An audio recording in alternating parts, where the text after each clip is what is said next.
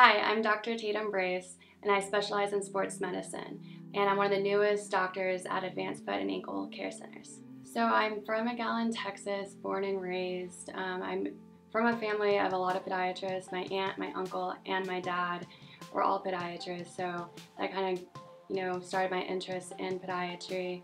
I worked in my dad's office from when I was little all the way through high school, and afterwards. After high school, I went to Texas A&M, majoring in biology, and then after that I went to Western University of Health Sciences in LA, California. After that I did my residency at Baylor Scott & White in Temple, Texas, and then came here.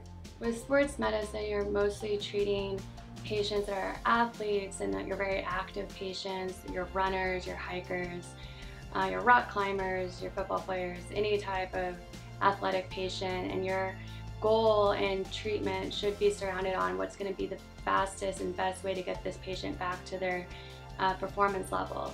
And that can require surgery or just modifying inserts or getting custom orthotics to help them with whatever they're working with and to get them to be able to perform at that higher level again. As soon as you start to feel some pain, rest. Try to figure out what's making the pain happen.